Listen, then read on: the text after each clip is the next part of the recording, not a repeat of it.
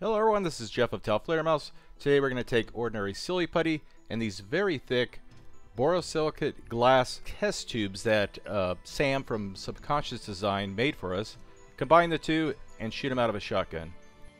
I originally posted this back in January, had some problems with the music, couldn't resolve that, so I'm just re-uploading it with new narration. A couple years ago we tried to shoot oobleck out of a shotgun. Yeah. And that of course just turned into dust, but Silly Putty is also a non-Newtonian fluid, and a lot of people don't realize that. And it really is the king of non-Newtonian fluids as far as the sheer thickening variety goes. While you can stretch it, pull it, pinch it very easily with your hands, putting it under stress, such as hitting it with this little rod, it doesn't even faze it. In this experiment, we packed the Silly Putty into these thick glass tubes just to see what would happen when we shot it out of a shotgun.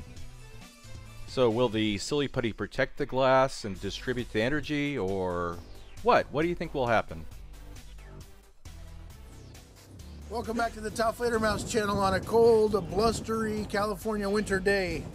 We're going to run today a, let the comments commence. We have Silly Putty inside of a glass vial, and we're going to try and load these into Jeff's Mossberg here. The only way we can get them loaded in is by inserting them in the barrel first, into the breech, and then assembling the shotgun.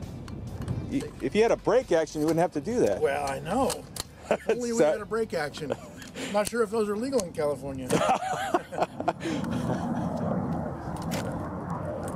All right, go ahead. All right. Ah, made a boom. Wow. The glass vial just turned into dust, and that should be an indicator of just how much force a projectile is put under when it's shot out of a shotgun. However, the very bizarre thing is that the Silly Putty inside there was almost unscathed. I would have thought that the Silly Putty would have been shattered or cut up, but that just wasn't the case. Even after bouncing off the Kevlar vest and landing on the ground, it was still in the same shape it was when it was put inside the glass vial. Okay. Anytime you're ready. Some purple drink. Oh.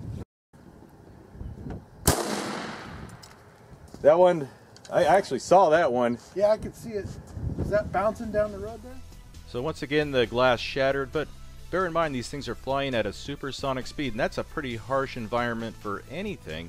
And these things just remained in that same shape they were when they're in the glass vial. As far as accuracy goes, they're pretty terrible. We had to keep moving the targets closer and closer until we could actually hit something as big as a gallon jug of water.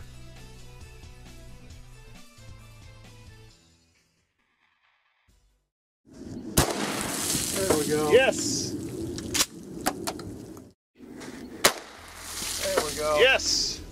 After 3 shots and moving the jug much closer, we were able to hit it finally.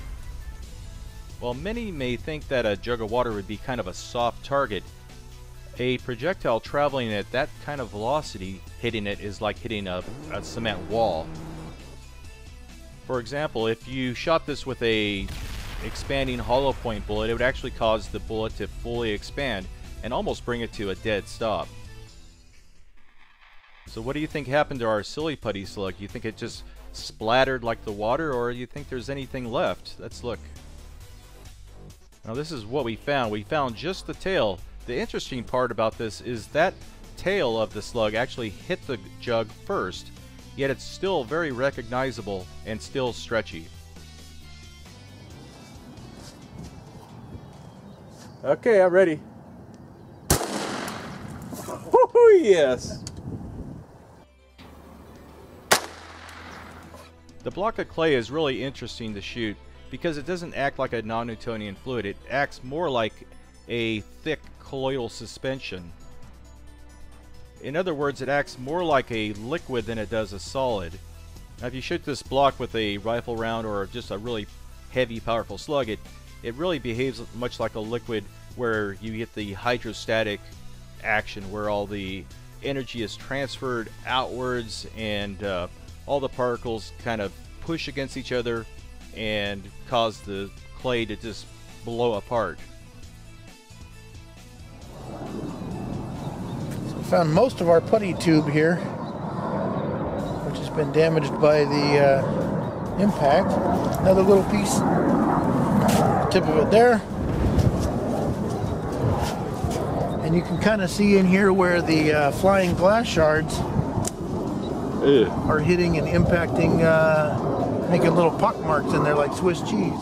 And there you have it, a wonderful demonstration on just how tenacious Silly Putty is as a non-Newtonian fluid.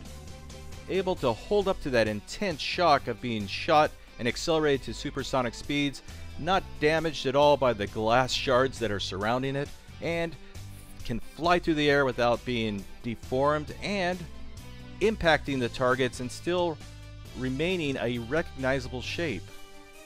Thank you so much for watching.